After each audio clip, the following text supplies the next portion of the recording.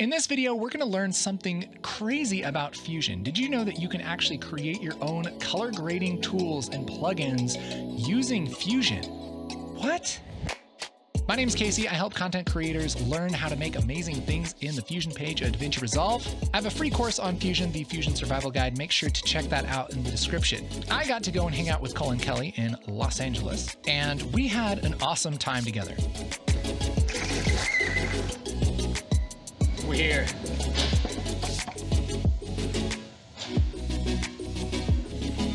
Hey! What's up, man? What's going? You just want to do some fun stuff? I do.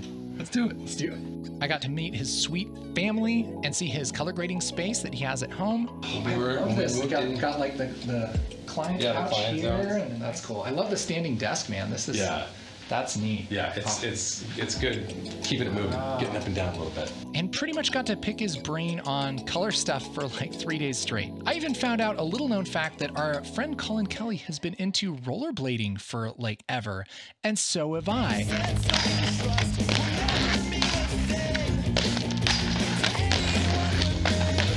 I gotta see if I can fit into his skates. Yes, dude, this is actually great. Dude, I'm so freaking psyched. My dude.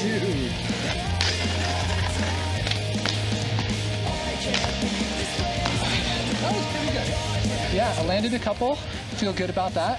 I don't think I've landed any of those tricks since high school. You like locked up several. Couple. Yeah, Cold. for sure. Clean cuts. Sure. Yeah, I did a Royale for the first time in my life. Back Royale, Mizzou, Star, backside in there. There's a Macchio in there. Yep.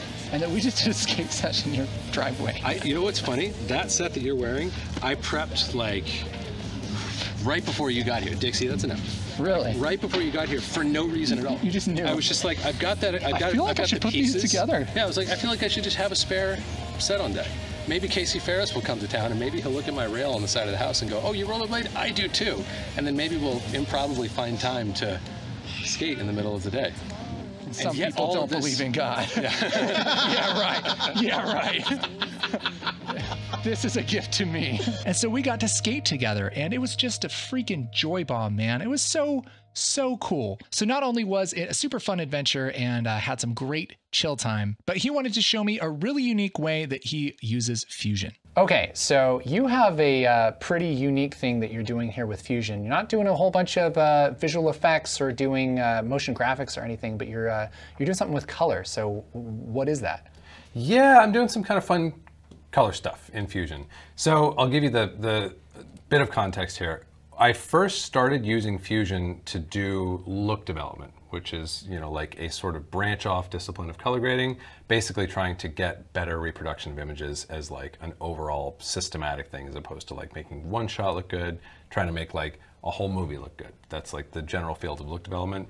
I've done that in Fusion in the past. These days, I primarily use Fusion for like kind of another layer deeper than that of what I would call tool development. Oh, okay. So it's where I build tools that I use to build looks, which are what I use to do color grading. Oh, wow, that's interesting. So like, so you're actually building kind of like plugins, or is it LUTs, or what is it that helps you with look development here? Yeah, so you could think of it as plugins. It's DCTL plugins essentially that are like lightweight pieces of code that I can use to make the pixels do specific things that I might not be able to natively within Resolve. Oh, that's interesting. Okay, so you're working with color here in the Fusion page. So do you have more control in the Fusion page over your color than in the color page? I would say I have more context than I do in the color page, and that's really embodied like in this RGB cube here that we'll play with in a moment. So with that context, I can develop and validate tools with a better understanding of what they're actually doing and making sure they're doing everything they should, nothing they shouldn't, and then I can use those tools over in the color page to do more look development essentially. Wow. So you can get like really down in the weeds here in Fusion and kind of build it with nodes, and then use that, kind of package that up as sort of like your own plugin that you can use in a node in the color page to kind of multiply your efforts. Yeah, exactly right. Wow, exactly right. That's really cool. Okay, you got to show me that. This is a plugin, a DCTL that I developed called Channel Density. That's basically a way of darkening particular colors in the image, okay? And you can see like just visually on the image what that looks like. If we zoom in on like, you know, the red jackets in here, you can see as I move my slide to the right, that red is getting darker. Or if I do the same thing like with my green, I can lighten or darken my greens in a similar way. And what's kind of cool about the plugin is it's set up to sort of like keep things level. So if I go darker in my greens, my reds and my blues are going to get a little bit lighter. So the overall image doesn't necessarily change exposure. So this is doing something different than you would do like in the hue curves. Yeah, totally. It's doing fundamentally different math, and it's going to be cleaner than what you would get in there. But there's also like more control here. Like this is kind of what I wanted to show you. Like if you look at this red slider, like, okay, you're darkening your reds. That makes sense. But look at the red times red. Well, that's also darkening the reds. So if all I have to go on is the image, that's not necessarily giving me a full picture of what the tool is doing. Okay. I could fight that in the color page by looking at it on lots of different images and observing like, oh, it affects these different sorts of reds in these different settings. Okay. But that would be kind of like a brute force, like just look at lots of things until the pattern starts to pop up. Yeah. Or I could look at this RGB cube that I had up a moment ago, where I can see like, okay, straight red density is doing this to the cube. And this is, it's sort of like learning how to read or speak a different language. Like it probably isn't super intuitive. It's a different scope basically, yeah, right? A different scope, exactly right. And you learn how to read it over time. So like you can see everything is moving quite linearly here, whereas with my red times red, you have to have more of a red in order for a response to happen. And it's easier to do two things. It's easier to get a sense for like, okay, what is this doing and how is it going to affect different images? And it's also easier for me to see if something's misbehaving or breaking or like little pixels are being thrown way off away from the body of the cube. That's a good chance that there's a bug in my code that I might not have seen here, but it's going to be really obvious there. Interesting. Yeah, because you might not discover that until you've tried it on 20 different images, and then one image there's like a little tiny, and you might even miss that, But here it's just, it's a readout. That's awesome. Yeah, you put it well. It's like a different scope that is really, really helpful to complement like these other views we have into the image. Wow. Yeah. So that would be like one example. Another one here, this one's arguably even simpler. This is just a way of like, again, kind of darkening primaries. And you can see it's all moving linearly down. But you can see like, now a little bit of like RGB Cube 101. You've got black down here in this lower corner. That's 0 red, 0 green, 0 blue. And then up here in the top, you've moved out on your red axis to 1 red. You moved up on your green axis to 1 green. And you've moved out like over here to a 1 blue. So 1 red, 1 green, 1 blue equals white. And that's happening up here. So now you can read, in addition to like looking at this image and going like, oh, maybe that's aesthetically kind of interesting, like I definitely think it is, but you can see that it is taking down every corner of this cube except for the corner which represents white, because white is not a color that I'm trying to add density to. It's a value that I want to leave where it's at. Wow. So it's almost another way of understanding a process. And like this one is an example, like this is just math that I was trying out that like I thought was interesting on the image, and I actually better understood what I had just done when I saw this for the first time. Wow, that's interesting. How did you discover this kind of, this kind of working with color, this kind of research? I kind of got hipped to this by watching users of Nuke and watching like, it's kind of a well-traveled path for color scientists who I know, especially in motion imaging. They'll use compositing software like Nuke for the exact purposes that we're talking about today, because you can get these highly detailed, highly contextual sort of lenses into your process that you really can, like the color page is set up to give you a 2D image and some scopes. Sure. And that's it.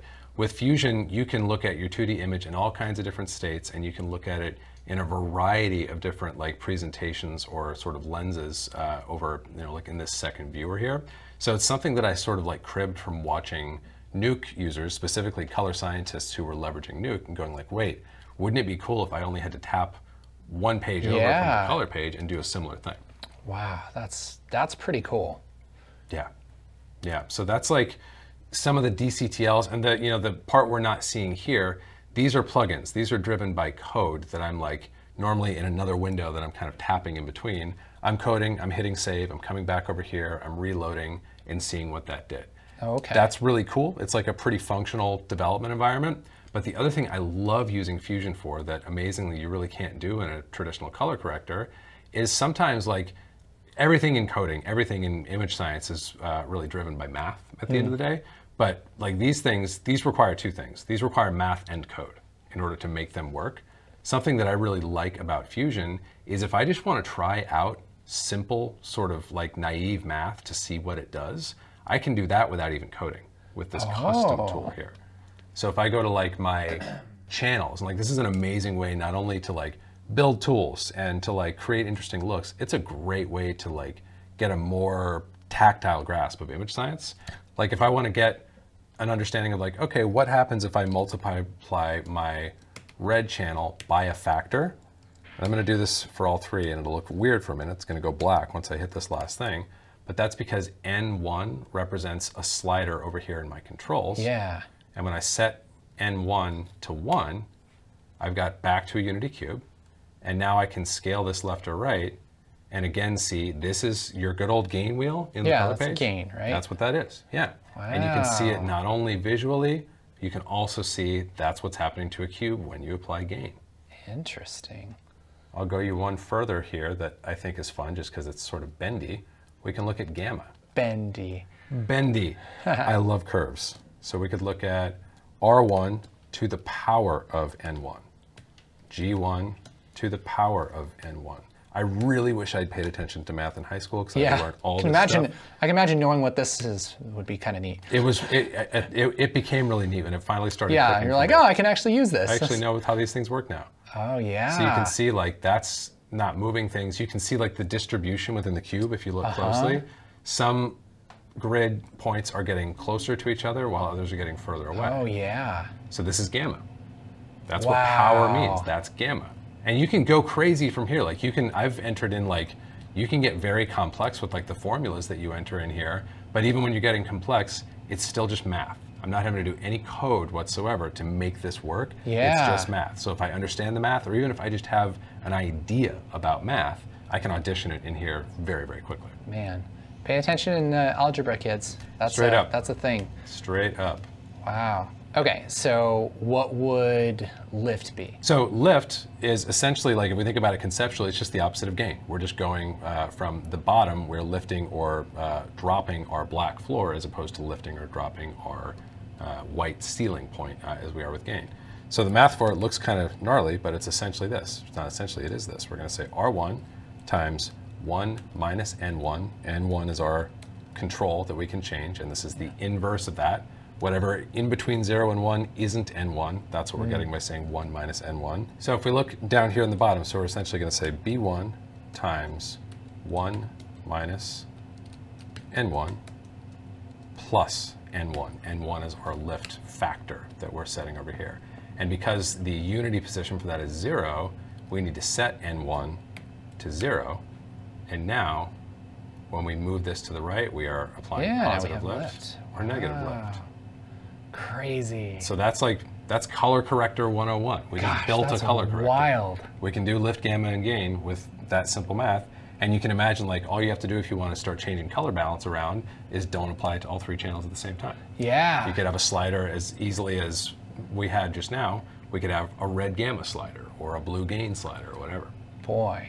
If you wanted to and you thought it was worth it, I mean, you could make your own basically like kind of a three-way color corrector just in like your own primaries, you know, basically. Yeah, totally. Just using sliders. Wow. And it actually, like, it sounds like those are the kind of things that when you say it out loud, it's like, well, that sounds awfully silly. Like, I already have that. But when you're interested in image science and when you're interested in tool development, those are actually really valuable exercises because like, you get so you learn a lucid. ton doing that. Yeah. Wow. Like, oh, I know exactly what's happening to a cube. I know the math behind it. Like, you have this very three-dimensional understanding of it that is really hard to come by if you don't go through that. And then you start to understand the tools that are already built in and you can use them more wisely. Totally. That's really cool. Wow. Yeah, so it's a fun way of like expanding the Resolve Native Toolkit, even understanding the Resolve Native Toolkit like you're talking about, and then saying like, oh, well, what if instead of this thing that I now know a gain knob does, what if it didn't work that way? What if it worked some other way? And it's a sweater thread that I've been pulling on for like years now and haven't found the end of it yet. Man, that's really cool. So you're building tools that not only, you know, because I've heard of building tools for Fusion, building macros, building things like presets and templates and that kind of thing for the edit page, but you're actually building stuff for the color page inside of Fusion. Yeah, totally. Gosh.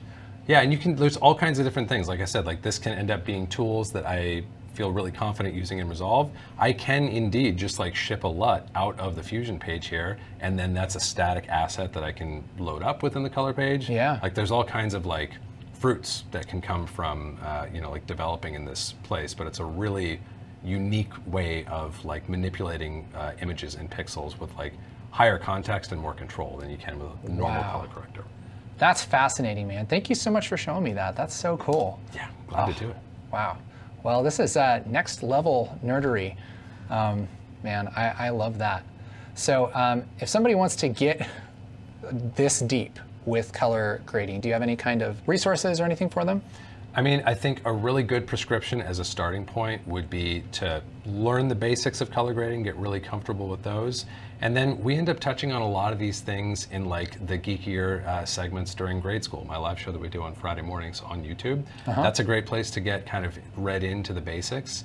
And then honestly, like if nothing else, learn how to set up a Fusion comp. Like forget all this complexity that we have here.